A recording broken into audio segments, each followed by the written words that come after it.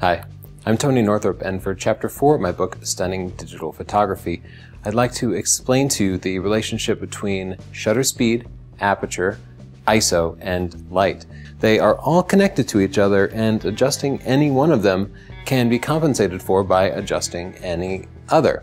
In other words, if you make the room brighter by raising the lights, you'd have to make your shutter speed faster to compensate for it.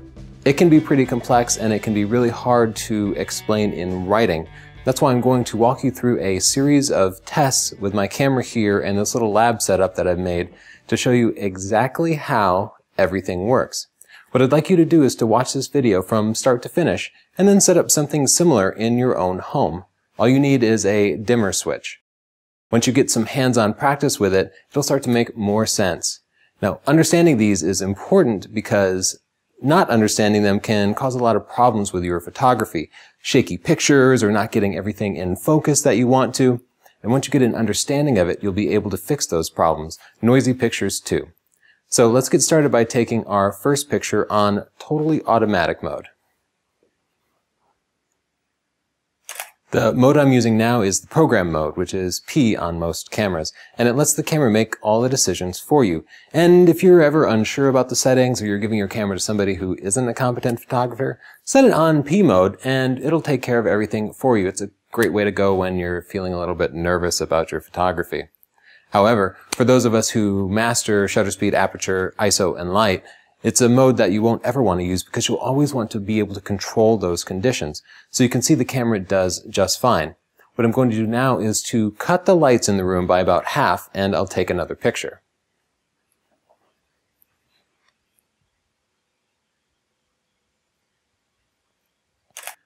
Now, as you can see, the exposure didn't really change between those two pictures. The brightness of the picture is exactly the same, and that's because the camera auto-exposed it. It looked at the light in the room and adjusted the ISO, aperture, and shutter speed in order to get a well-exposed picture.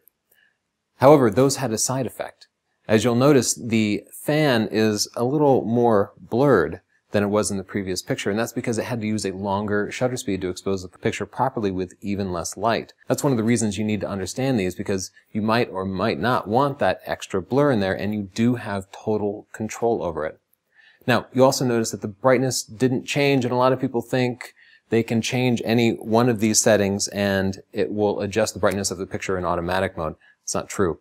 You can adjust the ISO or the shutter speed or the aperture or the light in the room, and the camera is always going to adapt to it. So changing any of one of those won't change your brightness. If you want to change your brightness, use exposure compensation. And on most cameras, that's controlled with a dial on the back, though sometimes you need to press an extra button or go into a menu system. So just for an example, I'm going to add a stop of exposure compensation so we can see the difference. As we can see there, the picture did get brighter. It got one stop brighter, to be precise, because I adjusted the exposure compensation by one stop. Now, a stop in photography is a doubling or a halving of the light. If you double the amount of light in a room, you've added one stop of light. If you cut the shutter speed in half, if you go from 1/250th of a second to 1/500th of a second, you've increased the shutter speed by one stop. Now, I'm going to move the camera into manual mode. Whereas the ISO, aperture, and shutter speed were all unlocked so that the camera could adjust any of them when I have it in program mode, in manual mode, I can lock down everything and prevent the camera from making any automatic decisions. It gives me complete control. So that's what I'm going to do, and I'm going to set it in manual mode and then configure it so that it will expose the picture properly and we'll take a test shot.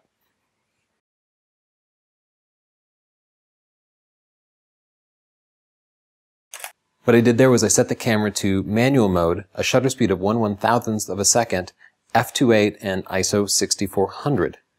Those settings together allowed the camera to expose the picture decently, and you can see that blade of the fan is just about frozen because 1/1000th of a second is pretty fast.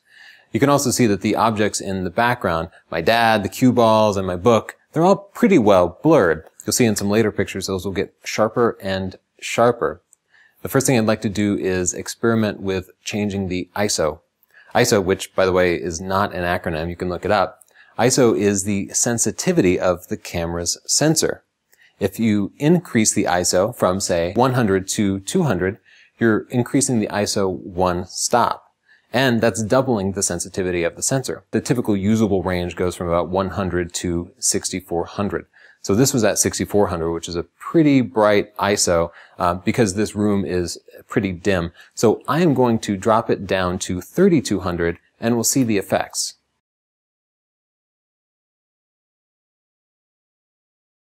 As you can see, the picture got darker. As your ISO gets lower, the camera gets less sensitive, and if you don't let the camera adjust the other elements, the aperture or the shutter speed automatically, then the picture is going to get darker. So let's move the ISO up 2 more stops to 12,800 and see what the effect is.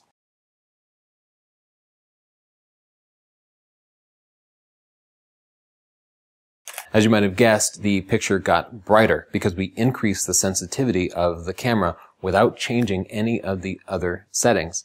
Now we've been in manual mode where we locked all of the settings except for the one that we were controlling. Now I'm going to switch back to program mode, which will make everything but ISO automatic. And I'm going to take a couple of shots at different ISOs so you can see the effects. You can see here that the camera exposed the picture at 1/350th of a second in f/5.6 and it was well exposed. Now I will drop the ISO to 3200. That's dropping it 2 stops, so the camera will need 4 times as much light. And as you can see, the picture is still well exposed, but the camera had to change the settings to 1/180th of a second and f4. Increasing the amount of light using the other factors, and as you can see, a result of the longer shutter speed, the blades got more blurred. Now I will drop the ISO way down to ISO 100. And as you can see, because it's in automatic mode, I can change the ISO to anything, and the picture is still properly exposed. But let's take a closer look at those pictures, and we'll see some really important differences. As we get really close to those pictures, we'll see that the pictures at the high ISOs are really what they call noisy. And noise is the digital equivalent of film grain, and it's not pleasant. It's something to always be avoided. Now, if you look at that ISO 100 picture, you can see that it's nice and clean and beautiful. ISO 100 is almost always better than the higher ISOs. But one of the challenges of photography is that when you choose a low ISO, you're going to have to change some of your other settings, such as the shutter speed and aperture as well.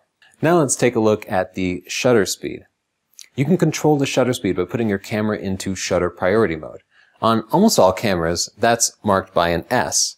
On Canon cameras, though, it's marked by a TV. Now, when you put your camera into shutter priority mode, it gives you control over the shutter so you can specify how slow or how fast you want it. And the camera will change the other settings for you, most notably the aperture and perhaps the ISO if you have it set to auto ISO, to allow the picture to be exposed properly. You want to use shutter priority mode anytime the speed of the picture is important to you. If there's a moving subject in your picture, you want to switch it to shutter priority mode.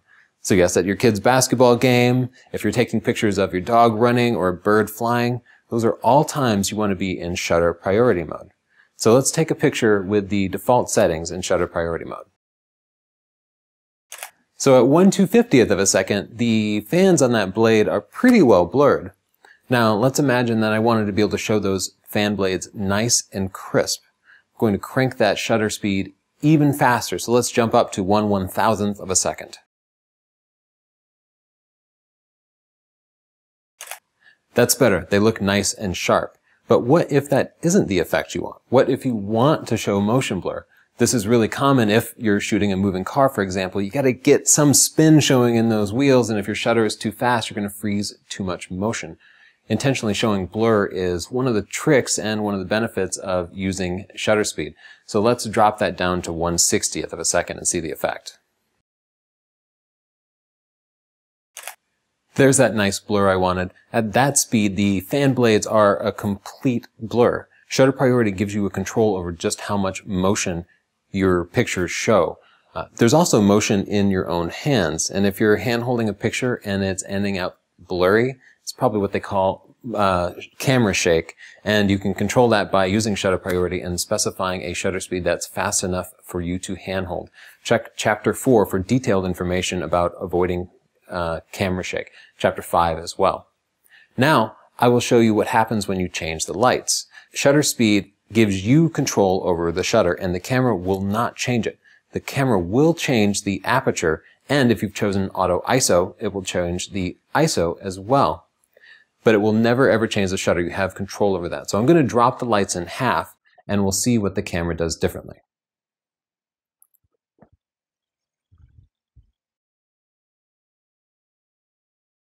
As you can see, when I lowered the lights in the room, the camera compensated for that not by changing the shutter, but by lowering the f-stop number.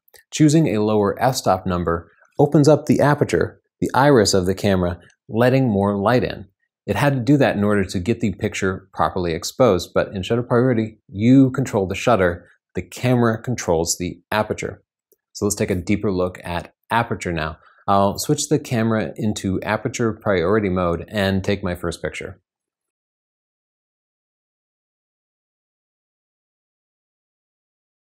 I took that first picture at f8, which is a pretty moderate f-stop number. Now, one of the things that aperture controls, besides the amount of light that gets in through the iris, is the depth of field. Now, there are other factors that influence depth of field as well, and I described those in chapter 4, but for the sake of this, we're only controlling the aperture. So at f8, I got the objects in the background kind of in focus, but let's say I want them nice and sharp.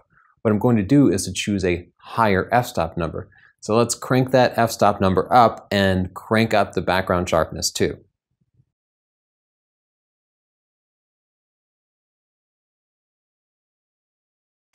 Now at f32, I have enough depth of field that you can read the title of my book in the background. I control the aperture in aperture priority mode. The camera doesn't do it. So let's imagine that I don't want to see the background in focus. Let's imagine I want a nicely blurred background. This is really popular in portraits, where having a nice blurred background helps to eliminate any distractions. To do that, I'm going to choose a low f-stop number, because a low f-stop number means low background sharpness. Let's crank that down to f28 and take another picture. At f28, that book is completely blurred, and even my dad in the middle is pretty blurry. Now you also notice those fan blades got a little more distinct. That's because the camera chose a faster shutter speed because it was using a larger iris, a larger aperture, which let in more light. And that's how aperture works. Now there's one other thing that I'd like to show you, and that's how a flash can control the amount of light in the room totally automatically. So I'll attach a flash to the camera now. Now, as you can see, the flash had an interesting effect on the fan blades. It kind of froze the motion, but then you can still see some blur.